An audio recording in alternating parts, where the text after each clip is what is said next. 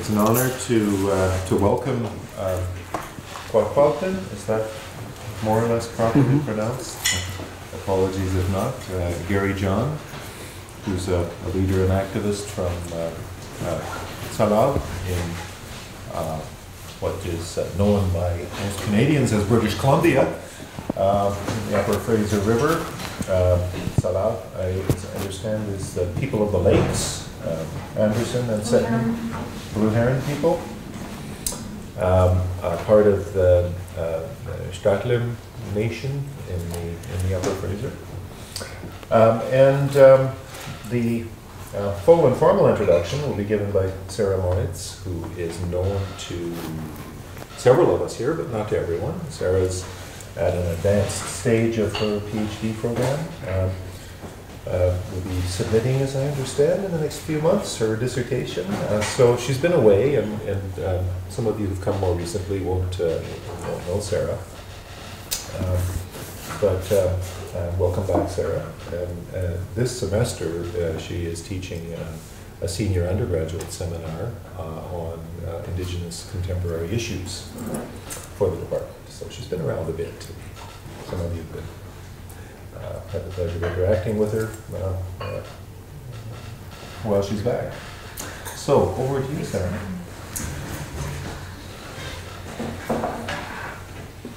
Before I begin introducing Qwalqwalten Garry John, I'd like to do a traditional territory acknowledgement. I'm using McGill's official acknowledgement, and that goes: McGill University is located on land which has long served as a site of meeting and exchange amongst indigenous peoples, including the Haudenosaunee and Anishinaabe nations.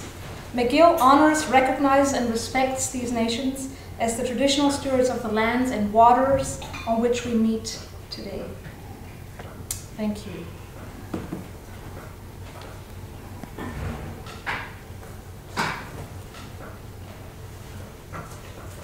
Kat wa'alap ama Etzkontina, ama shkait, kamuch stum mus kahwa.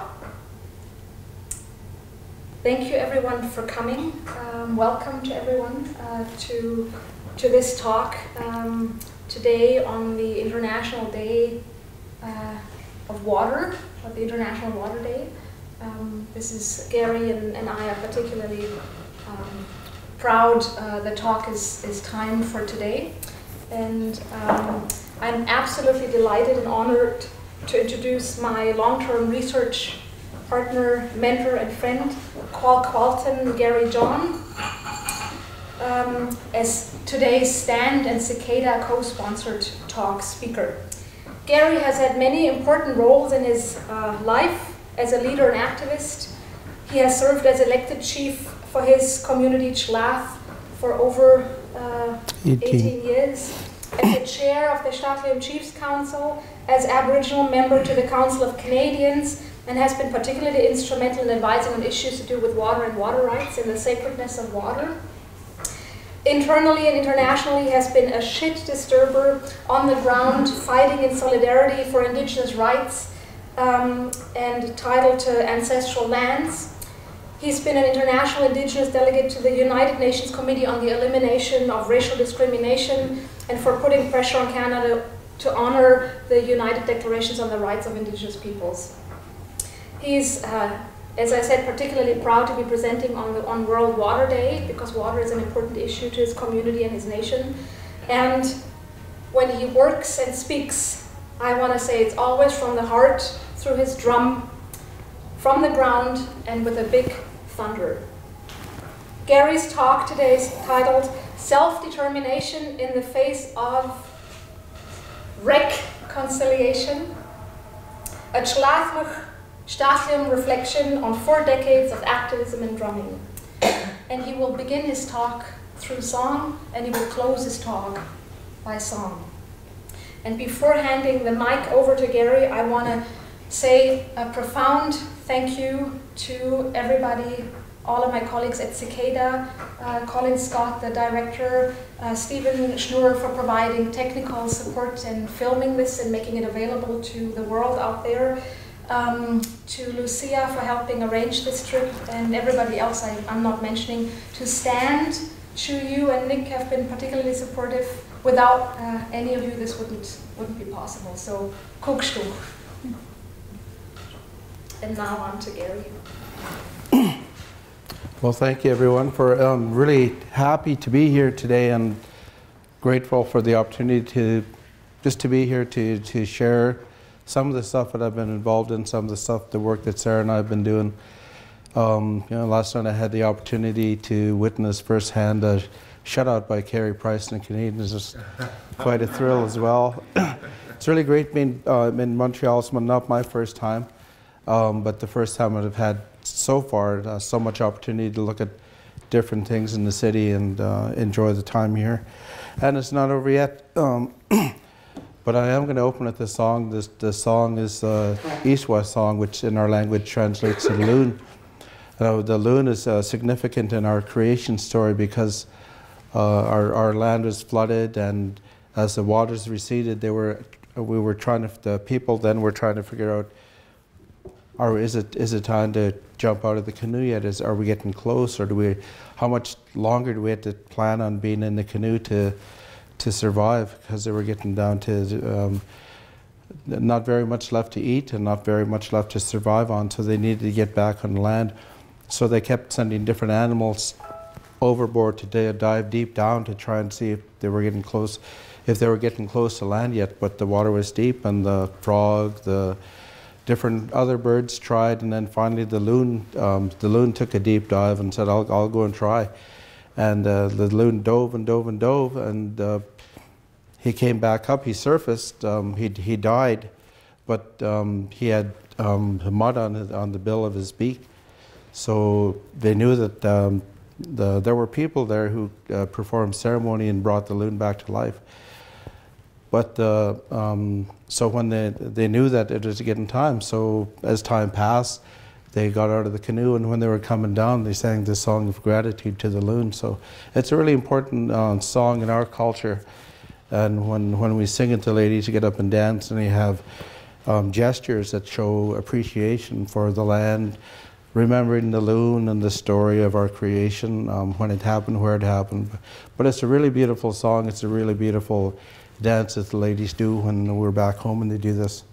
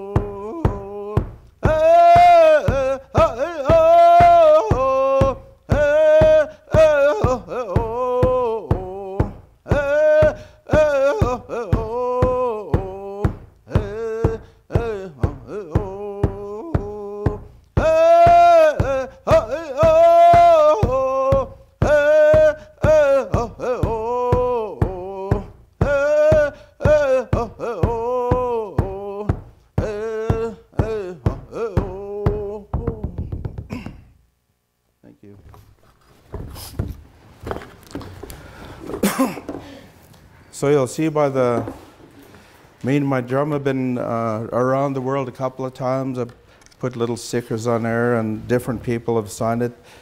But for me, the drums have been a powerful teaching tool. It's been a powerful learning tool.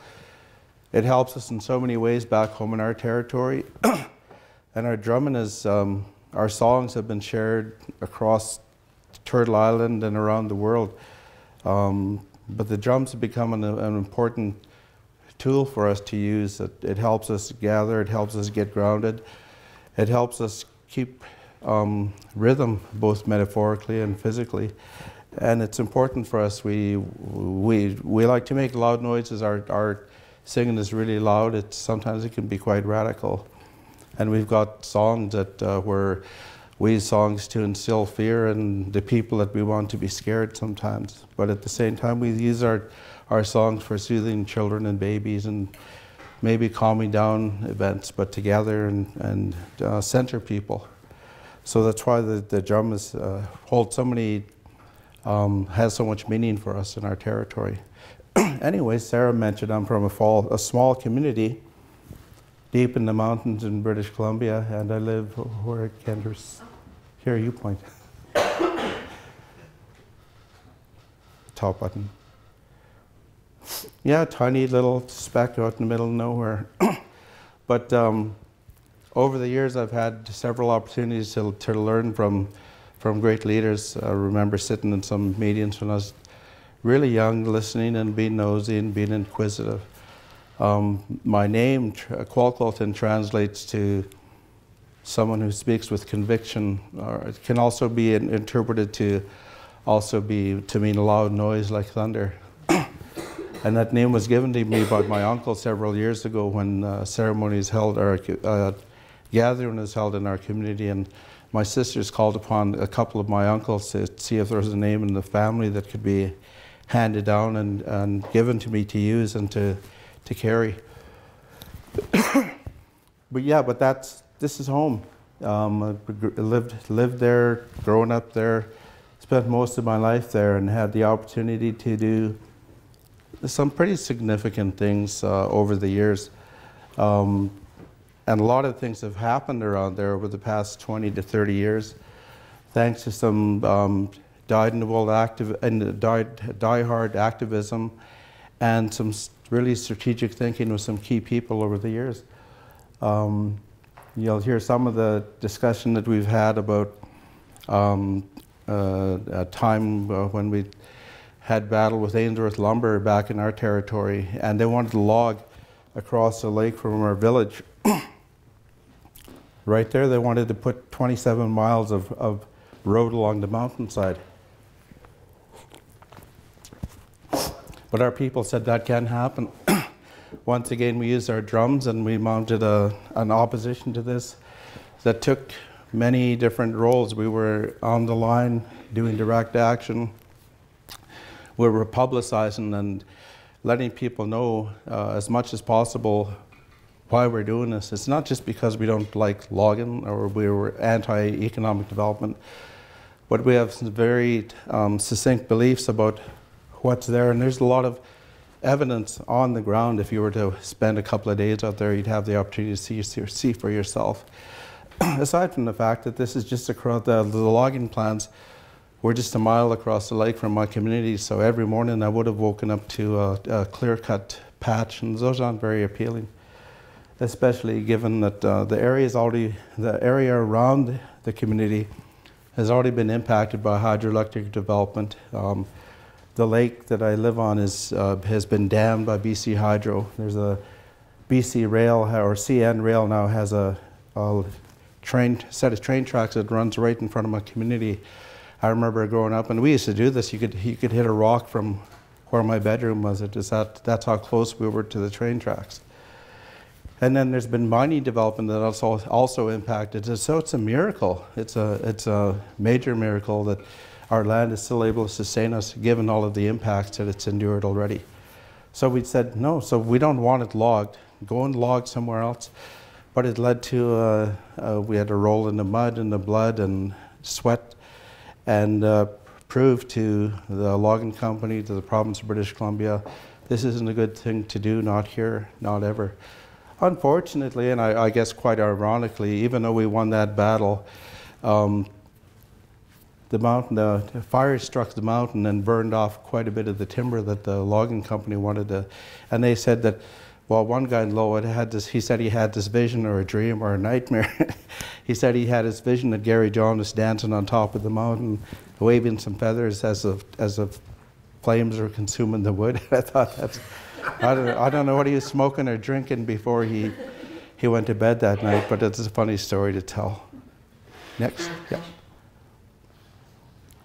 So we talked about reconciliation, and you notice that's my definition of what I see. It's It's an attempt at reconciliation that we hear talked about, and we see the Prime Minister getting his headdress and a lot of flowery language.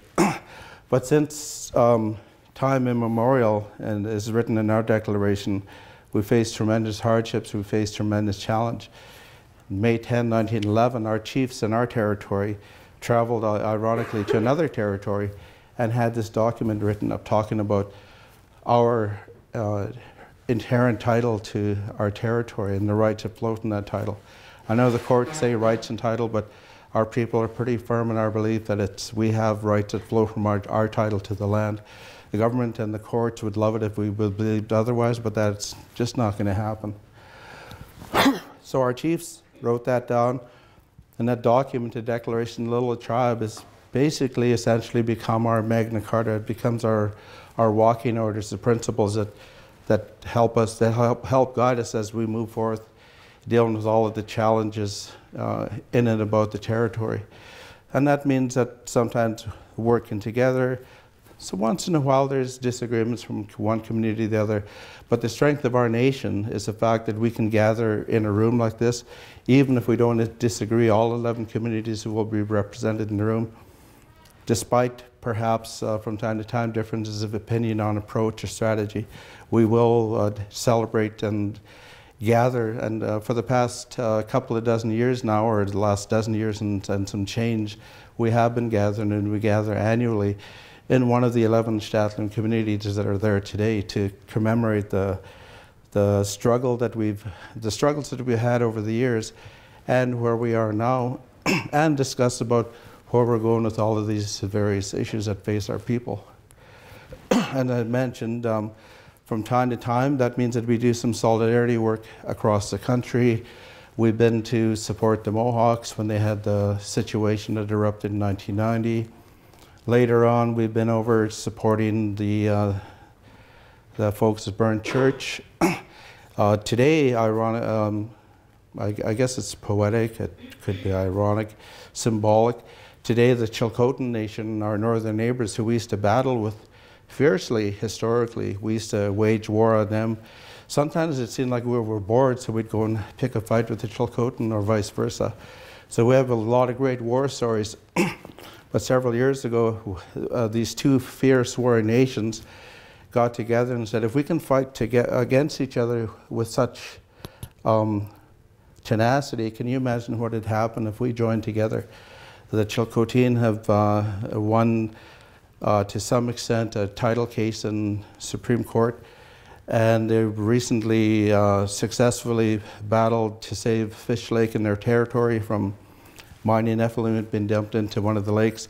But they're in the court. They're going to be in the courts today, going back to the battleground more and more times. So we're going to be there in solidarity with them. But I wanted to acknowledge our sisters and brothers in the Qwalqwalten Nation today because of what they're having to endure once again.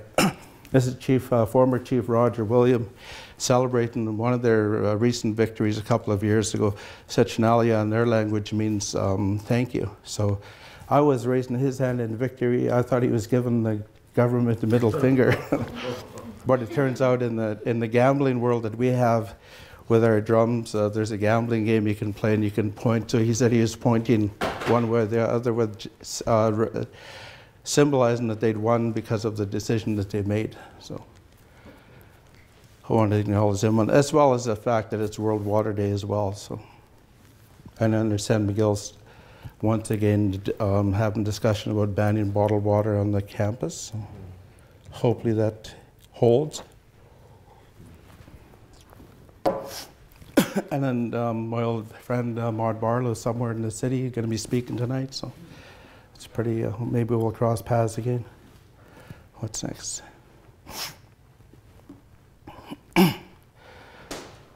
So the land and what it means to us and what we get from the land.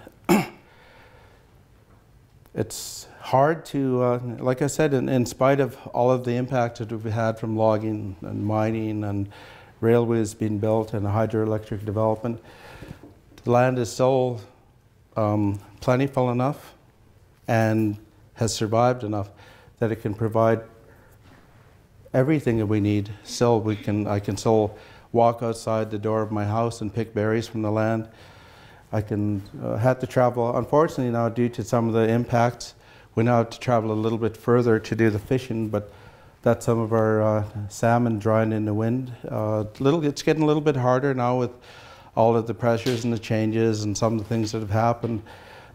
But nevertheless, we persevere and we find ways to get by. It doesn't mean it's easy, but if it was easy, somebody else would be doing it and it would have happened a lot longer. But that's part of the reason as well that we fight so fiercely in the courts, on the ground, to make points and impress upon the governments, on different entities, why the land is so important to us. And when we get down to talking about the land and the stewardship, it's a stewardship responsibility that we have the land, to look after the land. And quite frankly, if we don't look after the land's not going to have the ability to continue to provide for us. Does that lead us? Where does that lead us?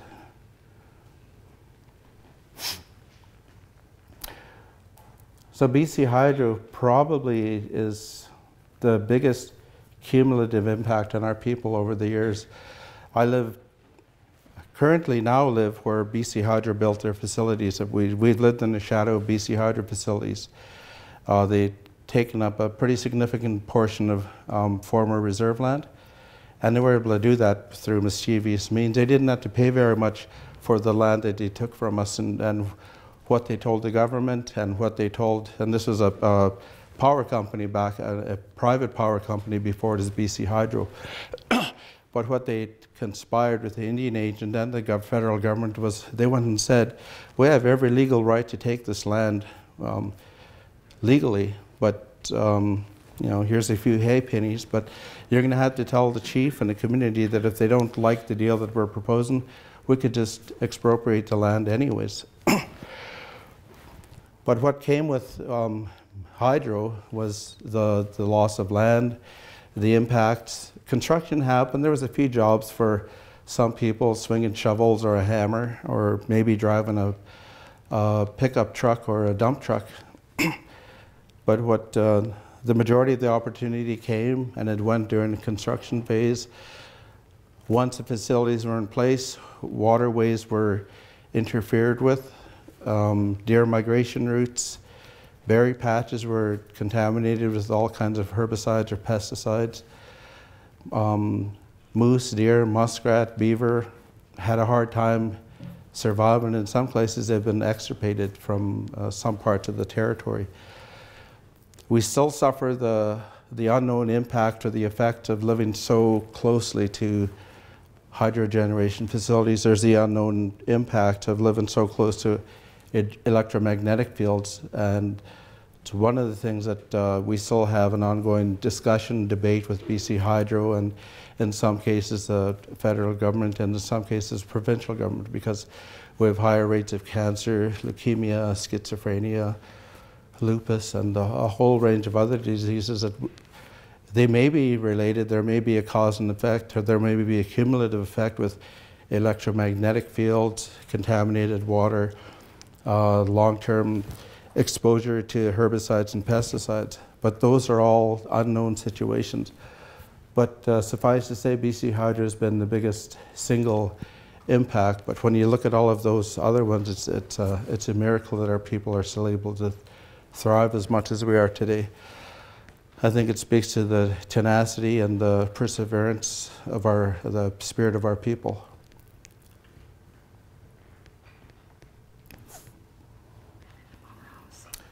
I mentioned the loss of fish.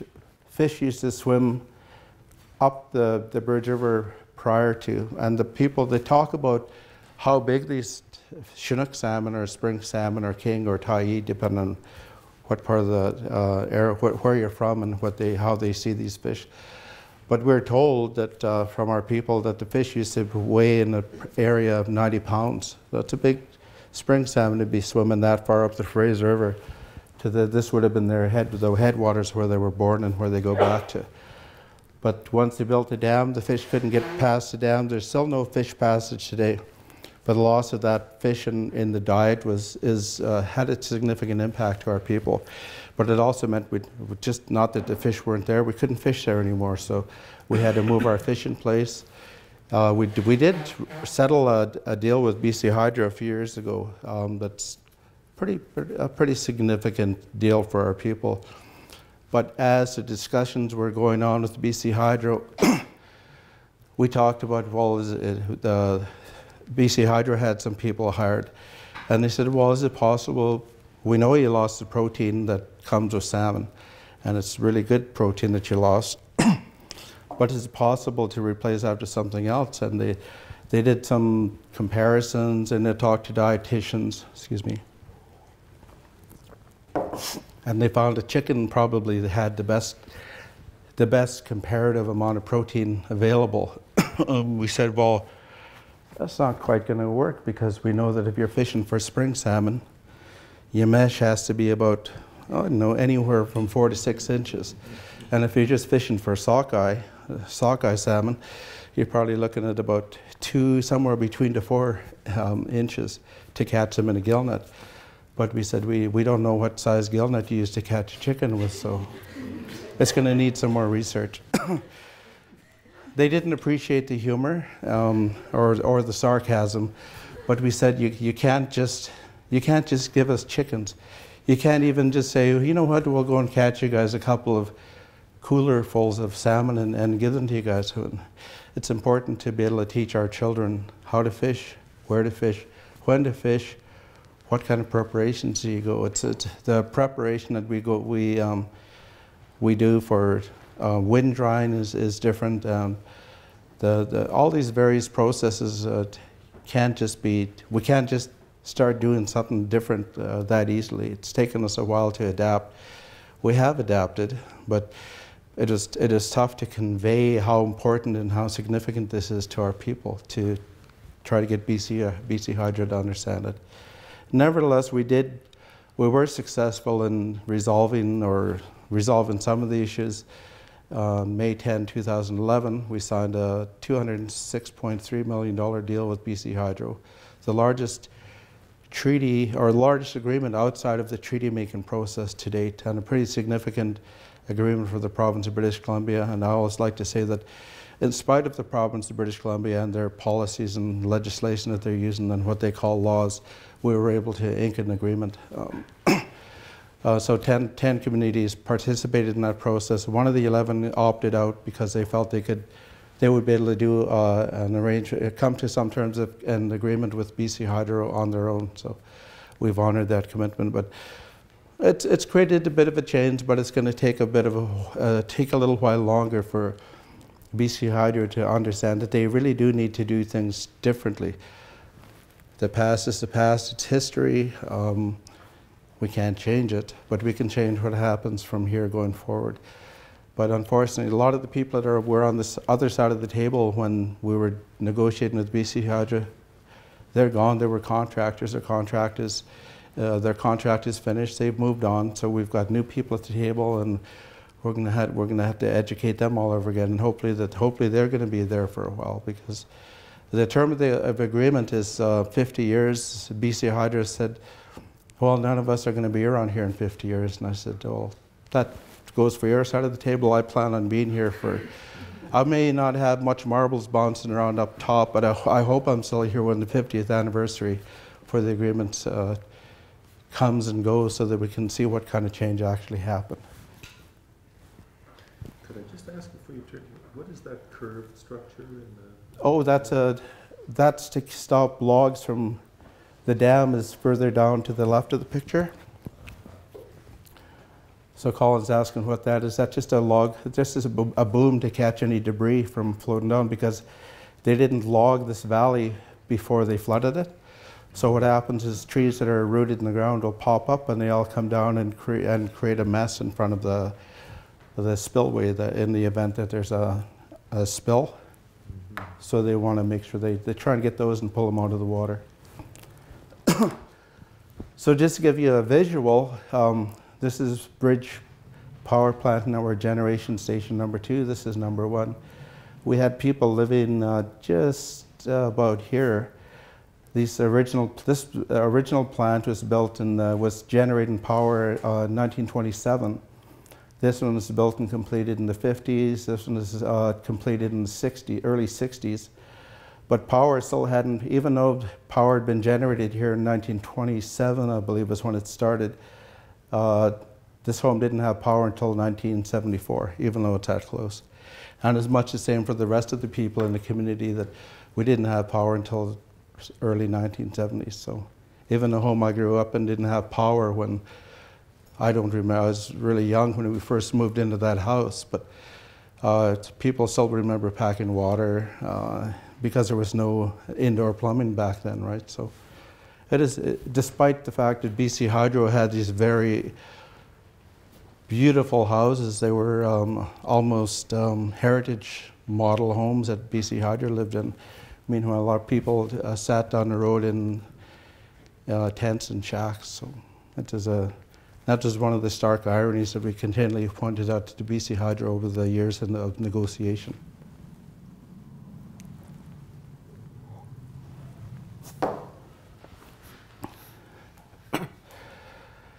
Mineral claims are historical mineral claims in the valley, and some have been abandoned, but this has had a tremendous impact on us as well. Just if you look at the occurrence of methylmercury, and I'm not an expert in methylmercury, but when you create a man-made lake, you have an increase for a period of time in the occurrence of methylmercury. That's a concern. In the mining process that happens in the mines, they use mercury to extract gold. We don't know what the long-term impact is because the water would flow out of there into Carpenter Lake, then be piped through the mountains to the generating stations and flow into Tsal'alhmec where we live. So you've got water that's being consumed by birds and animals, that's a part of the water cycle, leaching on or falling on the plants and vegetation. And then water being going through here, picked up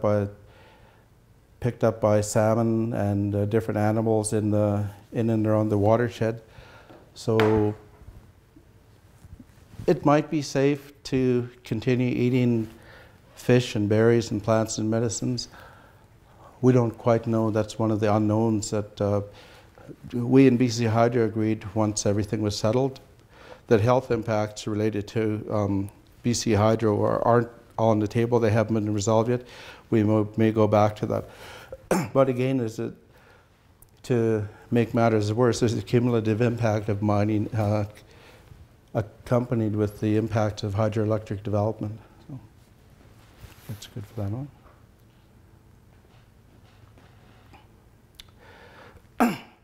Logging being another big impact to migration routes and habitat and the quality of life. The thing that disturbs us most about all of these logging proposals, some of them are active, some are historic. Luckily that one's history. But the problem is first the access that the roads create and the impacts that come with the roads because they're going into areas that have never seen a road before, so the animals don't know. But our elders are telling us that you interrupt some of those migration routes for the deer and the moose. The moose and the deer have a tough time getting used to it, so they may not frequent some of these areas anymore. That makes it harder for people to hunt. So in some cases, we've gone to battle over one that's most memorable from my community is the one I mentioned earlier, CP146. That one's off the books now. But some of the other ones, we've sat with the logging companies. Some of our technical people have, some of our leaders. Sometimes they'll listen, sometimes they don't. They're changing. They're starting to learn what it takes to get along with us. And in some cases, that means they may not get to log everywhere that they propose. In some cases, they'll have to log, but they have to take out the same volume of timber, perhaps over a longer period of time. In some cases, we say, well, just take the bigger trees. Don't cut everything down. Just take what you're going to carry out and process at the mill. Sometimes we tell them to take it to haul and harvest in the winter because over frozen ground, you won't leave as big a footprint or have as big an impact. In some cases, we just say, just eliminate this one. There'll be some trade-offs. There's some trade-offs that go back and forth. The one over CP146, like I said, we had to get down and dirty, and it got ugly. It separated families, it separated communities because of political differences, because of greed. But suffice to say, though, that thankfully we're getting to a point where the logging companies are starting to understand that we're not just, like I said, we're not anti-logging, but we just want to light our hand on the land. We think it's important because the other thing that we're concerned about is the impact on other species, not just deer and not just moose, but if you impact the grizzly bear's habitat, that's going to have a trickle effect. They're the apex predator, I guess, as well as what happens with the fish. So in some cases, we've talked to the companies and said, you need a bigger buffer zone around some of the waterways, depending on what your plans are. But because there is going to be a cause and effect. If you log too close to the waterways, you know, watching the news now back home in and around our communities now, we're having excessive runoffs because of the snow isn't landing and staying on the ground like it used to. So now we have runoffs, we have mudslides, flooding in places where they haven't seen flooding like that for 50 years. It's starting to happen every other year, where they used to have significant flood events. Now every year seems to be a significant flood event type of year, so they're having to deal with that kind of situation. We're also talking about reintroducing controlled burns as a means to control undergrowth on the ground, because we've seen some explosive situations, but we believe that if you do a controlled set of burns throughout the year or every few years, you can reduce the amount of, or the type of damage that happens when a large-scale heavy fire rolls through a valley or in and out of a valley. So keep your fingers crossed, because we're holding our breath. We've been fairly lucky, but at the same time, our community has been evacuated twice at least in the last 10 years, and near evacuations. But we've been lucky, but we're not going to be that lucky forever.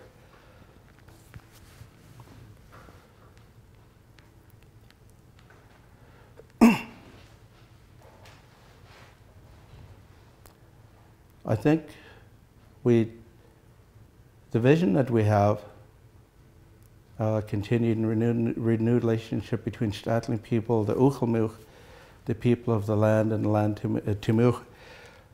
When we look at what was being talked about in the declaration, and we look at the responsibility that we have to pass on knowledge in order to have a good life, it's not getting easier, it's getting harder, but we're starting to find a new resolve to implore upon our young people to learn these ways, and to call upon elders and the knowledgeable ones to pass on his knowledge. Because this is what we need to survive in our territory. It'll be different in another tribe's territory.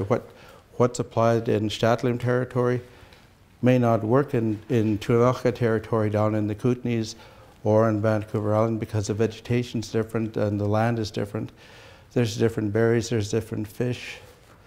A Tsal'alhmec fish, by the time it reaches our territory, is prime during the summer for wind drying. But if we took a salmon from caught off the coast of Vancouver Island, that fish has too much fat content. So if you hung it on one of our dry racks right here, the fat would drip for days and days and days. But if you waited until that salmon swam off some of its fat, getting up to our territory, by the time it gets to our area, the fat content is not as bad. So the winds that hit the river at that time of the year will suck enough moisture out to give us the dried salmon that we treasure and we cherish in our territory. But you can't, and not very many tribes in BC can do the dried salmon the way we do, because they just don't have the conditions. But they can do other things. They can smoke salmon, or they can preserve it other ways that we can't, because the conditions are different in our territory. So we had to get to, it's important to bring our children on the land, to bring our people on the land, so that this knowledge is passed on and is transferred, and so that, and some of these methods and techniques for catching food or finding food aren't lost, and then the preservation is important.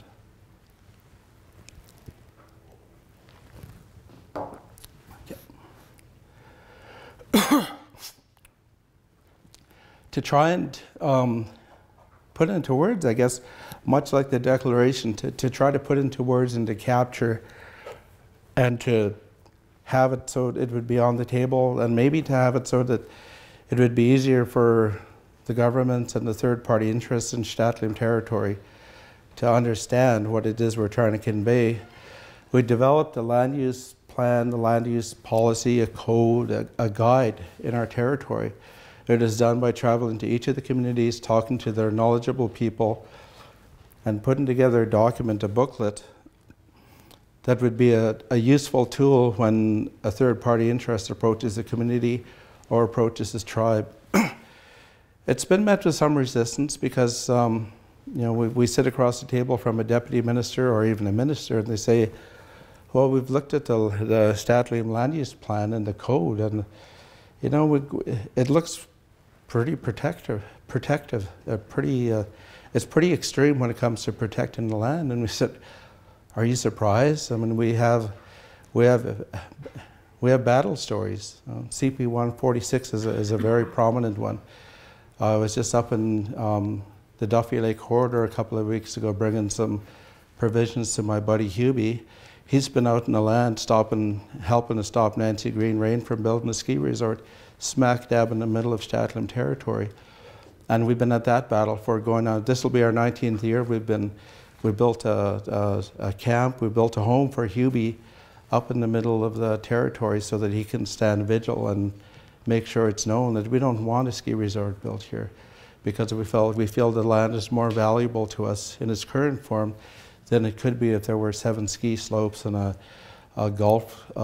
couple of golf courses, and whatever else people want to do in year-round destination resorts. That doesn't hold as much value for us as the land currently does.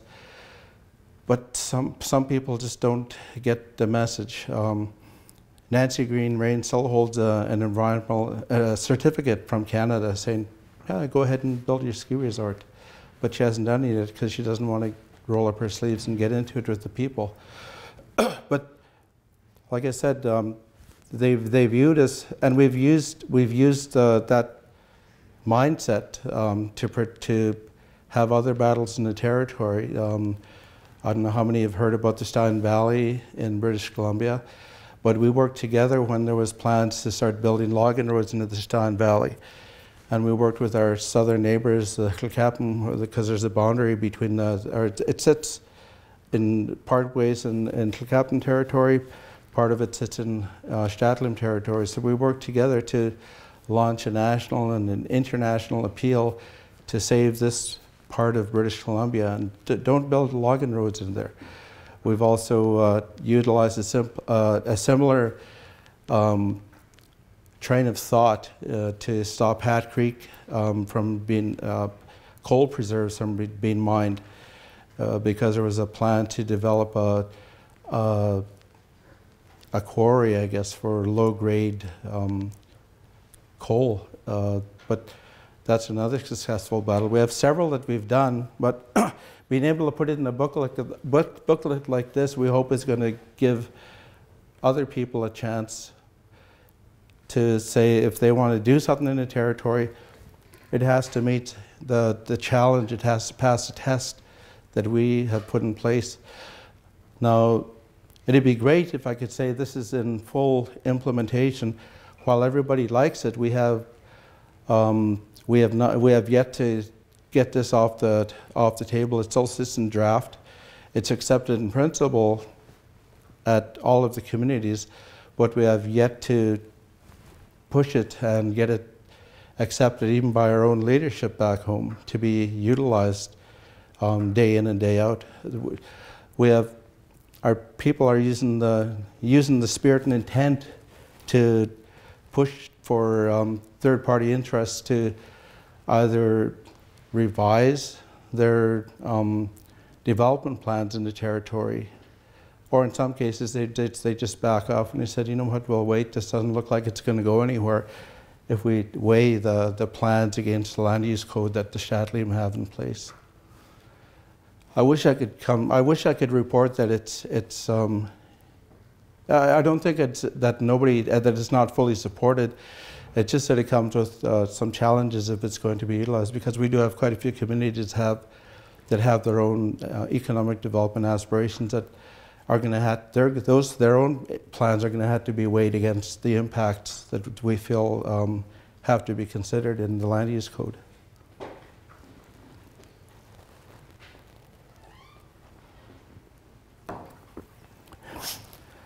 Further to that, we have several areas that we see as absolutely sensitive, and I talked about how important we see the grizzly bear. We have a song that talks about the grizzly bear and that we dance to, and those are given the utmost importance. If something's going to have a severe impact on grizzly bear habitat, it's not likely to get support for any type of development plans, including our own plans. Grizzly bear map? Grizzly protection area map. I just put it on. Oh, yeah, and there's different layers. And I guess it's available for people to look at online. Mm-hmm. But there's different layers. There's some areas that of the plan that deal specifically with water and waterways and fish. There's some that look at moose and deer habitat and trails. There's some that look at plant and berry gathering areas and grizzly bear habitat. So they all have to be weighed. All of the various plans and proposals have to be weighed. And it gives us a management tool to better manage what's happening on the territory and take into consideration. We're not yet, if we could have the plan accepted at the leadership table or at the nation table, we'd be in a far better position to develop a long-term strategy for stewardship of the land. As it is now, each community has their own vision of looking after the area around where they mainly reside. Some communities argue about autonomy. My argument back has been that you can't survive just on what's in and around your community. You need fish from another part of the territory. You need berries from another part of the territory.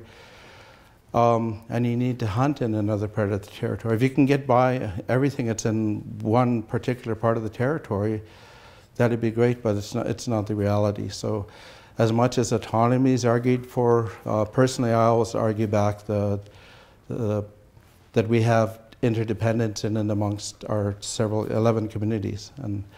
But we'll see how those discussion goes. Maybe the next time I come back it'll be different. So we'll touch wood and cross our fingers.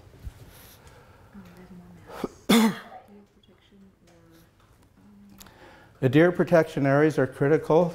Our elders will tell us that they can tell us that, and it's been proven. One of our renowned elders and hunters, Albert, will tell us it's almost like he gets a twitch in his elbow or something. He says, "Yeah, the deer are starting to move from Lytton up to Lillooet and across in the Fraser here." And we said, "What did you use?" And he says, "I just know." He says he just knows. And sure enough, you make a few phone calls, and that's because he's been out there year after year, either hunting or guiding or fishing, or sometimes it's not uncommon for he and a few others to just go out and I guess double check, just to check to see if it still holds true. But with what's happening with the environment, times are changing. But this is why it's so critical for us to look after the migration routes, because they've said that if you interrupt even just a few trees or wipe out some of the historical paths, the deer get confused or they get spooked and they just They just may stop coming. And we've seen that this year. We're seeing deer moving in the springtime. We see them moving later, or in the wintertime. They don't move around like they used to. So, and that's why we're trying to implore upon all of these third-party interests, whether they're sports clubs or recreation enthusiasts or guiding outfits or people who want to develop mines or logging companies. Keep these in mind when you're looking at your plans. Some of them are getting it. Many are resistant, but you know, we've told them several times, and they've reminded that we can do it the easy way, where we sit down at the table and be nice and talk things out, or we can do it the hard way, where we'll see you on the road. Well, hopefully we don't have to do it that way, but more often than not, that's what it's taken to get to that, to find some type of resolution to the situations that we're faced with.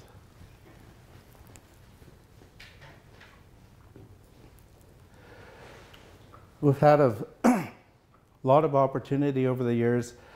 One of the opportunities that's arisen from the agreement between BC Hydro and Tsal'alhmec is that we can do some work solely on what's happened as a result of BC Hydro coming into the territory and damming water. On the Bridge River, there was an uncontrolled release of water over BC Hydro's Terzaghi Dam. It took about 5 years to resolve the matter out of court, and what came out of that was a water use plan. One of the things that these folks here were doing over the past couple of years has been going out to the land, going based on the elders' memory, what the waterway was like, how deep the water was, how loud the water was, because it's in a pretty steep canyon, so when the water was high, it was just ripping and roaring down the valley. Once the water dropped, due to water being a large amount of the water being trapped, except for the feeder streams below the dam, the water gurgled and babbled a lot more than it used to prior to hydro. So we're trying to see what happens at different times of the year, what the impacts are. And then BC Hydro is still wondering, well, how much more water can release, and when can we release it?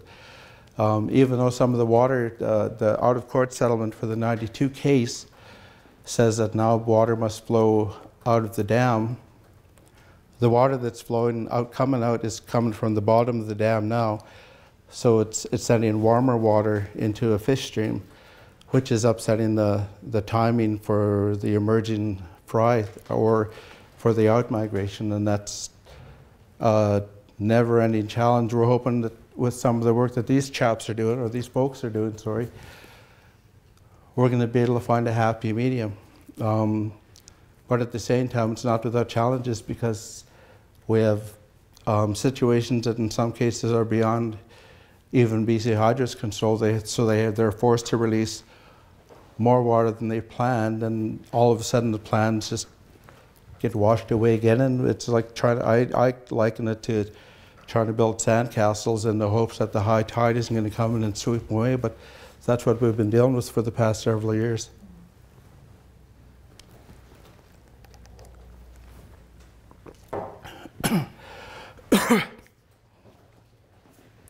In the 1990s, when we were fighting with Ainsworth and over CP146, and at the same time the battle to save Melvin Creek was emerging, we realized that there is some kind of method to the madness.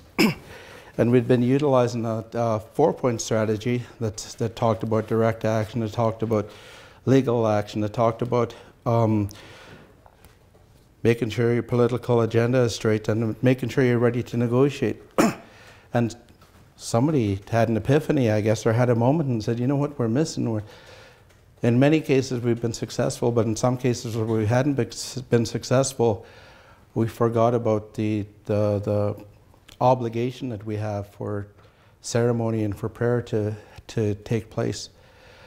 So we added one more point to the direct strategy, 5-point plan that we have, Direct action, if you have to, you've got to get out there on the road. You physically stop the train or the trucks, or even people in some cases.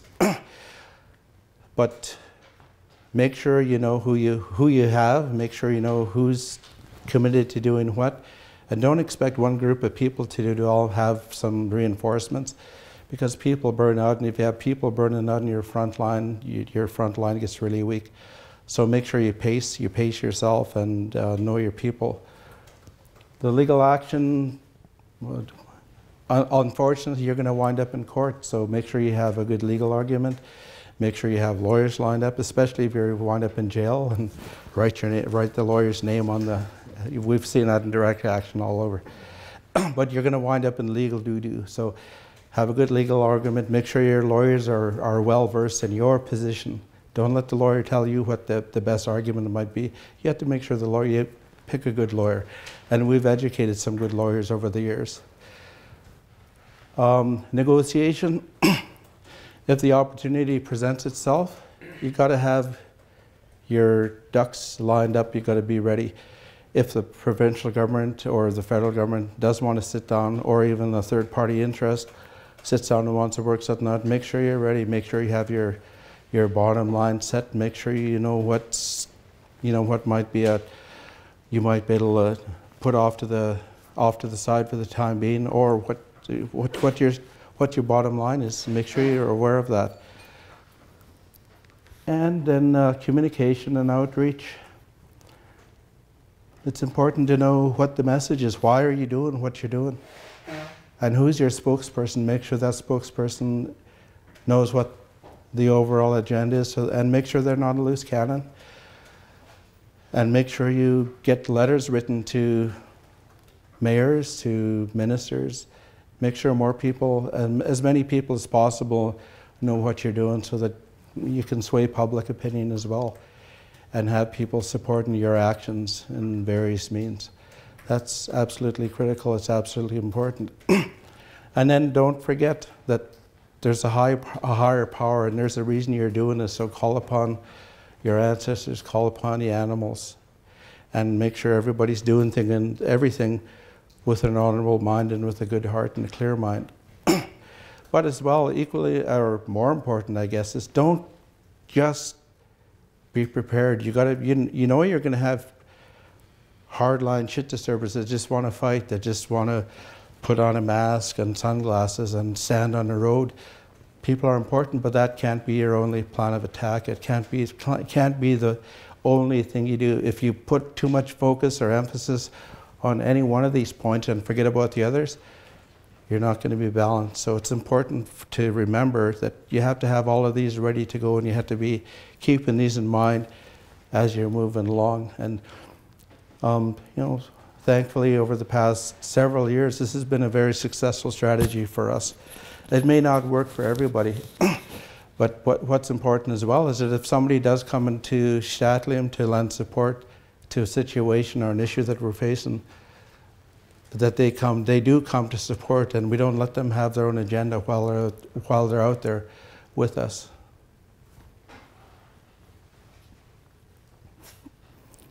This just speaks to, we've got to put up more of these signs throughout our territory to remind people that Tsal'alhmec territory is unceded, and we claim, according to the declaration, it says that we claim we are the rightful owners to our territory and everything pertaining thereto. And nobody else can speak for us. I just mentioned that during direct action, you won't see the Tsal'alhmec putting on face masks. We don't disguise our identity, because it says in our declaration that we speak the truth, and we speak for all of our people. So we don't need to hide from the RCMP or CSIS or anybody. We're fully prepared and ready, and nobody else can do that for us except us. So we don't feel the need to disguise or hide our identity. And even if it means that we face criminal persecution or prosecution, jail time, whatever, if that's what has to happen in order to move the cause forward and make some points, then that's what we'll have to do. And this is talks about a logging road and a mining road. They wanted to build a logging road between two different forest districts or regions in the province, and to build a road that would, in unroaded territory, to get logs a little quicker to the processing plant, and to get mineral ore to closer to the, and save hundreds of millions of dollars, I guess.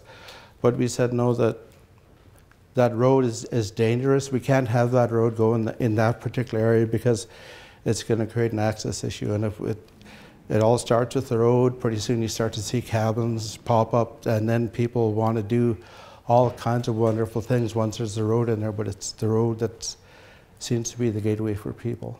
So that's where we're going to stop them. So that's what we did in this one. It's another example of what happens now between the Tsal'alhmec and the Qwalqwalten working together instead of fighting each other.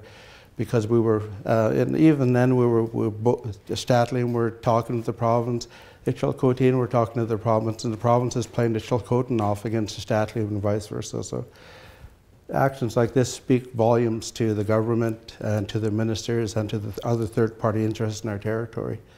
So that's why we've felt it is appropriate to put this type of sign up. Is there anything else? And then there's the bear.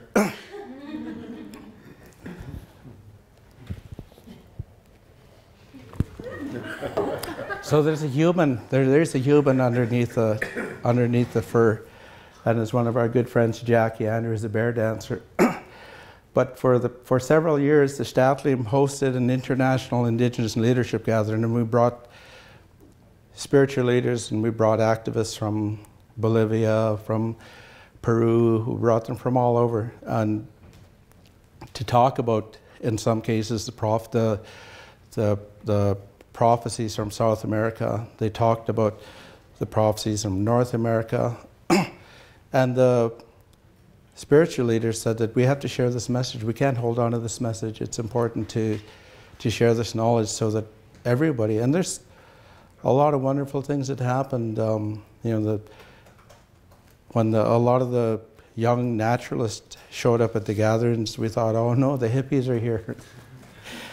But it was those young people that showed up. They said, why is there so much garbage here? And we said, well, you don't have to deal with it, we have to deal with it. He said, yeah, but if you guys set up a recycling plan for the grounds here, well, they said, we'll show you. Well, so they set it up, it was sorted, and I swear the amount of garbage that's been trucked out in garbage bags every day probably dropped by 90%. So there's a valuable opportunity for us to learn. But we did bring leaders, and it was an international gathering, but it wasn't our gathering, it is a gathering that we hosted, and as part of a prophecy that one of our beloved leaders, Mike Leach, had a vision about that type of gathering happening in our territory. So it carried on for 8 years, and the message that they got is now it's time for another nation somewhere, be it to the east of us, or be it in the United States, or somewhere in South America. That's where the gathering needs to move to. So this is a picture that was held. Sarah was there to observe. I had the honor to be the chair for the Master of Ceremonies for the 4 days that each of the gatherings was held, and it was held for 8 successive years, which is quite an event to put on every year. As the last several years wound up being on a friend of ours, Chief Darrell Bob's property, and he was very, very gracious. But a lot of really phenomenal things happened, and it is a really good sharing opportunity. There's a lot of ceremonies held on the ground over the 4 or 5 days of the gathering. I don't know, I think there was probably 70 or 80 sweat lodge ceremonies held during that time, which is incredible. A number of pipes and sacred objects were brought out that hadn't been taken out for a number of years, and so just another one of the things that we were able to work together on over the years. So, thank you.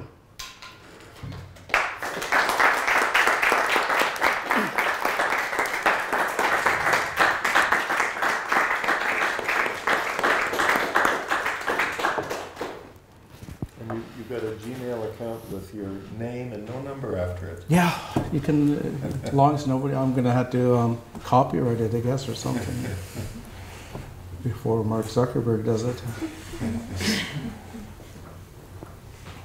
Hi, that was great. Thank you so much. I have a question about the thing that's on everyone's mind. Oh, damn, I'm on camera. I forgot. No, I don't care. Okay, I just forgot about it until you zoomed it over to me.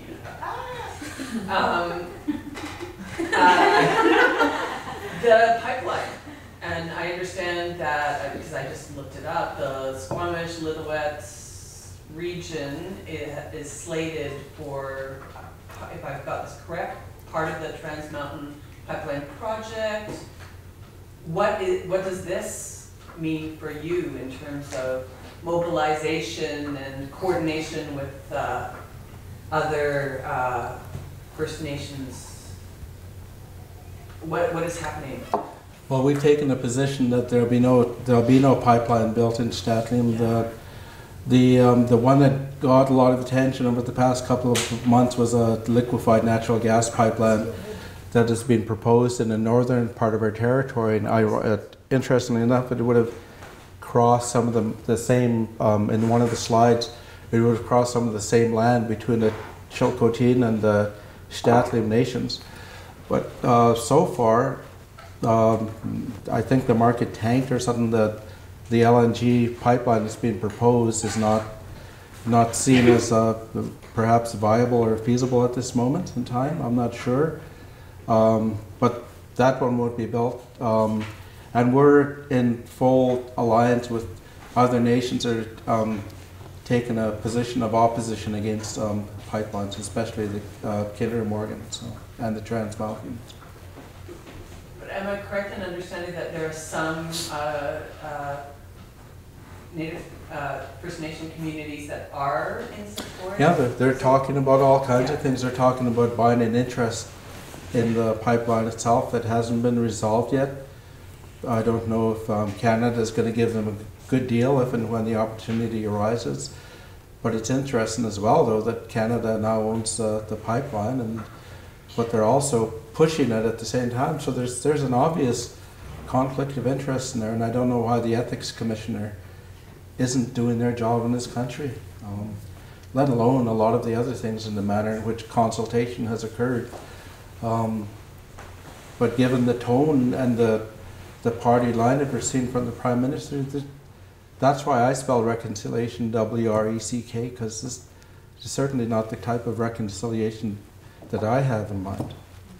But this seems to be the type that fits the bill for the Liberal government at this point, or at least the Prime Minister.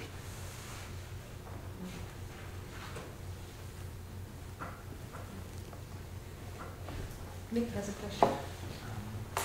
Thank you. Merci if I may speak language that has been spoken for time immemorial and is still spoken in many of the lands I call home, Chi-miigwech, Algonquin. And I'm wondering if there are any non-Tsal'alhmec nature conservation operations happening in your territory, and if so, what categories of conservation or nature protection are those operations? Sort of like a provincially protected, government, like national protected, local, and how does the Tsal'alhmec land use code harmonize or not with existing or potential non-Tsal'alhmec nature conservation operations? Well, we're at the table with a lot of the plans that are in place, but we agree that some areas need that level of protection. In some cases, some of the communities have jointly agreed that some areas can be set aside, but we say that this can't be a decision that the province of British Columbia makes alone. And that's what we did have a process that we tried to embark upon with the provincial government a few years ago called the government-to-government process. And we said that it shouldn't be just the province of British Columbia having the the only say about what happens and when it happens and who can do this and how they can do it, because we're certainly an order of government, unfortunately not recognized by the province of British Columbia, but we've been here for a long time and we're aware of what exists on the land base, but why is it solely up to one level of government to have all the say? We did try to talk about some of those differences of opinions at the table, but it turns out that the province, it was premature for the province of British Columbia to be sitting down at that time talking about much of those things. It seemed like they bit off more than they could chew, because they kept on saying that, you know, I as the Minister of Forests and Lands cannot fetter the discretionary decision-making power of a discretionary decision-making. And we said, so you're telling us then that the sole voice to say yay or nay to a proposal lies with a deputy minister or a regional director or whatever the case may be, and they weren't willing to talk about joint decision making. They give it lip service a lot of times, but it always has to fit somewhere within the confines with provincial law or statutes, and then that's problematic for us. So I think there are some areas that have been set aside, and we're not about to question those right now at this point. There's a bigger, broader global issue that we're trying to deal with. So.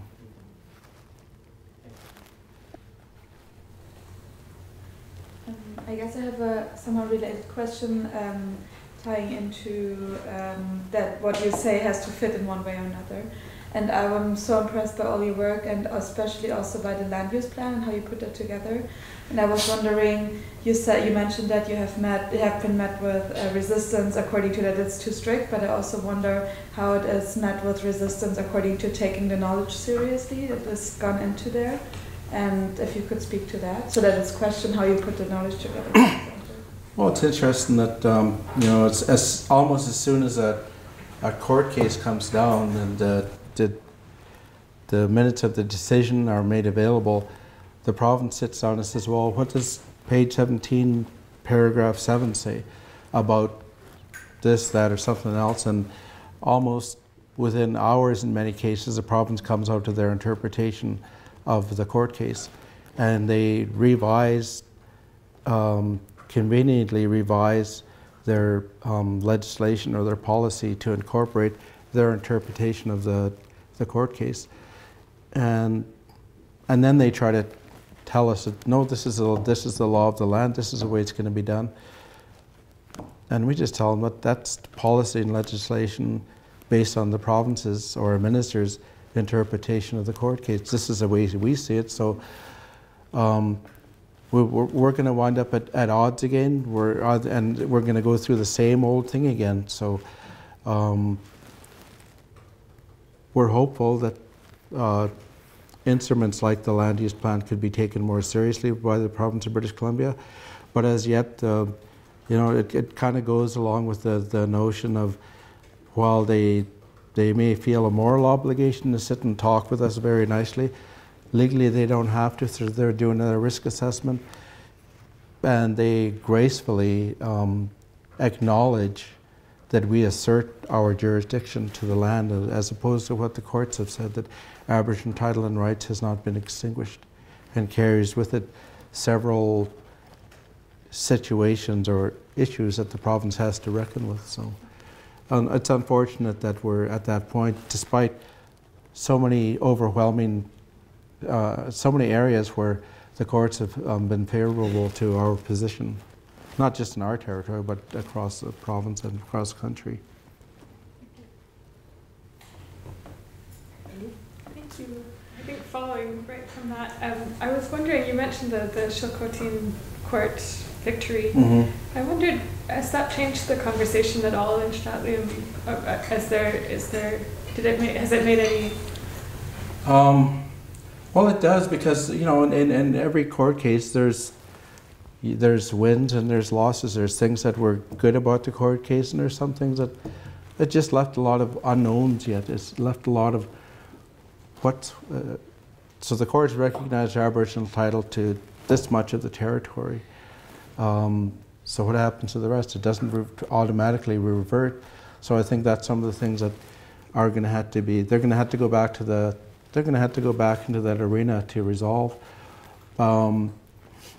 We have, through ceremony, with the Qwalqwalten agreed that we're not going to war as fiercely as we did before, and that we're going to work together. We're going to exercise, or we're going to recognize each other. And my late friend Arthur Manny used to say that it's more important that we as nations recognize one another, because if we keep on saying, no, our voice is louder, or we have a better position than you guys do, so trying to win favor with the province doesn't do either of us any good. It really benefits the province of British Columbia or Canada. But we're hoping that we don't dig up some of the old battle axes that we put to rest, and that we can continue to dialogue. So that's what we're really trying to do, is maintain a really good line of communication with all of our neighbors on all of our borders with the nation, so that we can talk to the Shuswap, we can talk to the Kukwpi7, we can talk to the Qwalqwalten openly, instead of letting the province just dictate what we should be talking about. Hi, thank you so much for your talk. It was really a pleasure to listen. And on that note, I was wondering, you mentioned working with some good lawyers, educating some lawyers, and also the participation of people from different walks of life in your gatherings. I was just wondering how you see the role of allies in your community's struggle. Well, we couldn't do a lot of the work that we've done without the help of allies putting pressure. You know, when we were protesting the ski resort, our friends in Germany and Europe were marching on the embassies, and they were marching on the Canadian embassy saying, hold on, we're way over here in Europe, but don't think we're not aware of what's going on. Canada, you claim to be a champion for human rights, but it looks like you're not even doing a very good job in your own backyard. So they can provide some really good pressure on governments and the third-party interests that may be trying to move into your territory. But we are very cautious at the same time, like I mentioned earlier, about making sure that they continue to support our position, and we don't get somebody's position trying to dominate or trying to steal the platform that we're working from and on. And we hope that we can lend support to the allies if and when the time happen or it's needed. Yes? Hi, thank you for your wonderful talk. I wanted to ask a little bit more about your drum. Mm-hmm. You say that it's soothing, but it's also part of battling, and it seems, and you also speak about the importance of transmitting a message and where people don't get a message. And so I'm just wondering if you could just expand a little bit more on its role and its force. Well, you know, our songs and our dances and our language, our culture, was almost destroyed by colonization, by the churches and the residential schools. And you know, there was a point in time when all of our instruments and even our clothing and our articles, pipes and medicine bundles were taken, and they were destroyed and condemned and outlawed.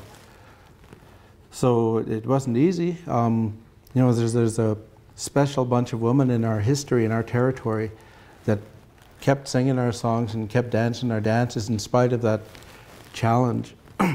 Because I can't imagine what it'd be like thinking that our songs were only mythical and were only things of legend, but I can sing the same song that was sung 2,000 years ago in our territory, and the land and the language and the people are so interconnected.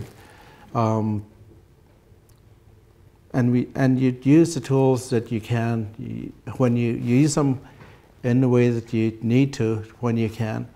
I've never clubbed anybody over the head with my drum or my drumstick, but I will use it to get the attention. You know, in 2010 when the Prime Minister and they were opening the Olympics in Vancouver, I was marching down Beatty Street with the same drum, making noise, saying, "Hold on, I'm not against the Olympics." And if somebody would see fit to give me a ticket to the gold medal hockey game, I would accept it. But let's keep in mind here that Canada does not have a clean track record. There's a lot of things that need to happen. Human rights, not just with Indigenous people, but the human rights record of Canada. What do they support and what do they contribute to in other countries? So, you know, if it was just the Olympics and if it was just about sport and it wasn't so politicized, it'd be great. But me and my drum had to make a journey down there to help to make a point, because I wasn't the only person. There was thousands of others right beside me marching for various causes and for various issues. But in ceremony, the same drum has been with me. And I'm cautious about how I use it and when I use it and where I use it. And I won't ever do bad things with it. It's special to me. But at the same time, some people have threatened, saying, "Well, I'm just going to take your drum for you." And I said, "You know what? You can.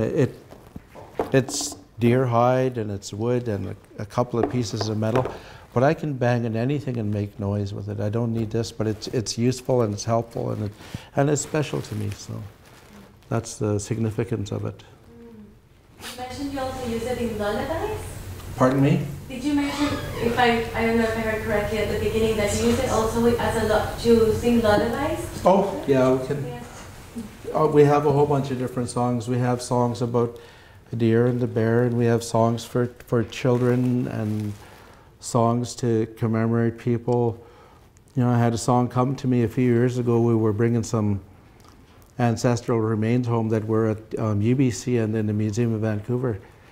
And people said, we don't have a song for doing that kind of work. So I put out some prayers. I thought, but I'm not a song maker, but I can sing the songs and I can learn the songs from other people.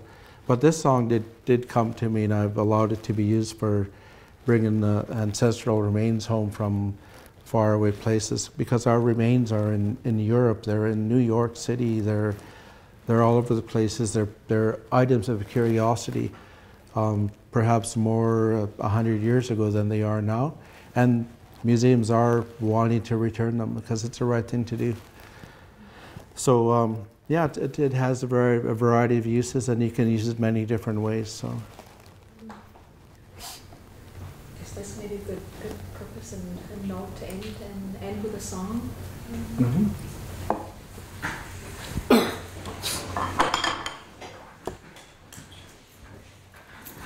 So it's a song we'll sing at the end of our gatherings, and the people that get up and dance do kind of waving gestures when they're singing or when they're dancing, and it's just a song to say, have a good trip, farewell, and until we see you again.